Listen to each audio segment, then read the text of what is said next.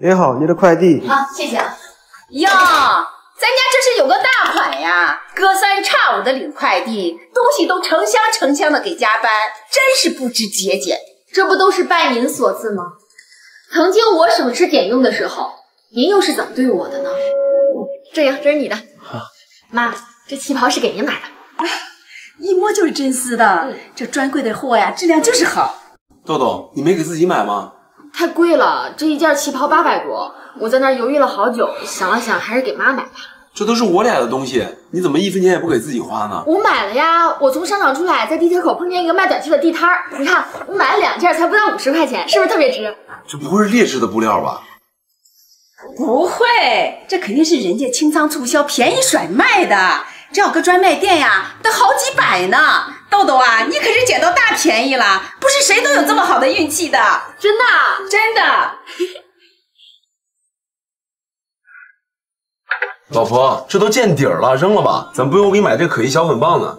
这个我不舍得用，我这还能再用几次呢，能省点是点。是啊，越是好用的东西，豆豆越不舍得用，不如给你小妹吧。啊，我拿给她看看。哎妈！哎，算了，你拿给小妹用挺好的，我也用不惯这么好的护肤品，以后别给我买了。那个小粉棒用起来特别滋润，也不闷痘，这么好的东西，我嫂子怎么不自己用啊？她哪配用这么好的东西呀？我和你哥吃鱼，他吃鱼尾巴，我们穿专柜货，他穿地摊货，他就爱在自己身上省。以后你哥再给他买什么好东西，我第一时间拿给你啊！原来委屈自己成全他人，不过是自我感动，到了别人嘴里，却成了我不配。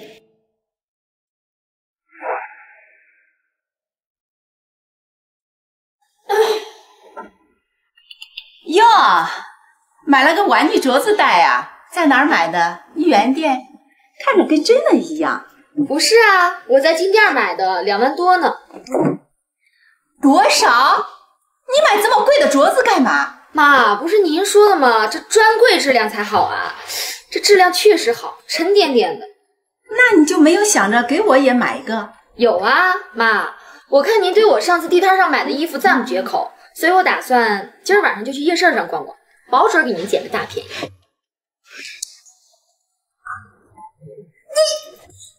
怪不得我看你最近容光焕发的，肯定是买了什么好东西都自己偷摸着用了吧？我偷摸用干嘛呀？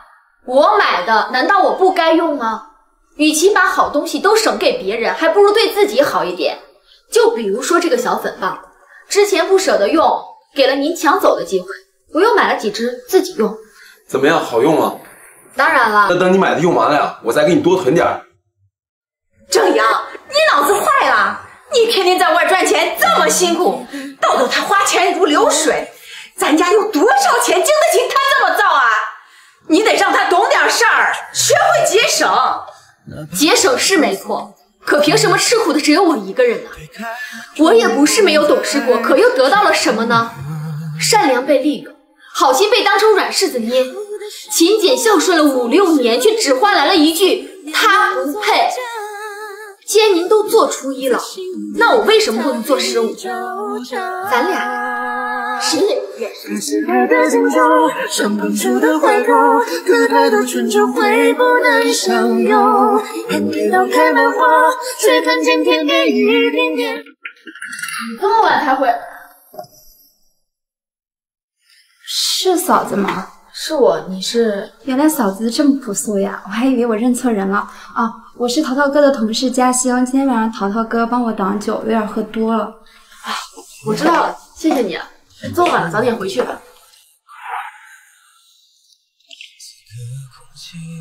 跟谁聊天呢？笑这么开心。还能有谁啊？何明他们呗。昨天晚上送你回来那个同事是新来的？啊，公司新来的实习生，长得挺漂亮的呀，身材也好。小年轻身材能不好？那怎么没听你说过呀？这有什么好说的？工作上的事儿你又不懂。哦。手机给我。你什么意思呀？不相信我？你心里没鬼，给我看一眼怎么了？你对我连这点信任都没有吗？我突然看你手机，你愿意吗？随便看。你以为我跟你一样不尊重别人隐私？你真是太让我失望了。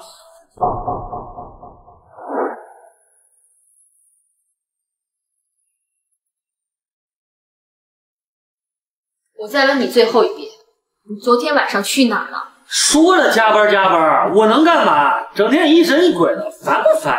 午夜场的票2张，你是陪别人去吃火锅、看电影去了吧？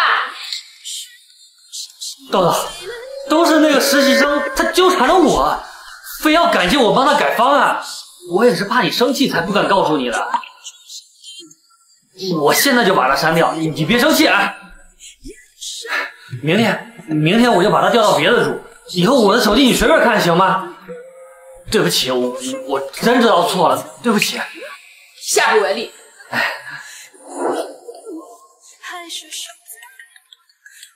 喂，妈。豆豆，淘淘在干嘛呢？怎么消息也不回，电话也不接？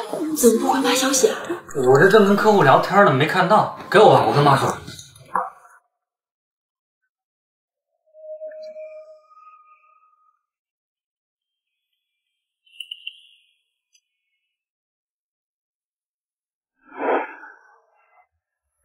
你怎么来啊？我都说了同事聚餐，你还不信？我连这点自由都没了吗？他老婆管得这么严呀？你确定你没有什么事瞒着我吗？我都当着你的面把他删掉了，你还要我怎么样？不信你问他们，嘉欣是不是已经调到别的组了？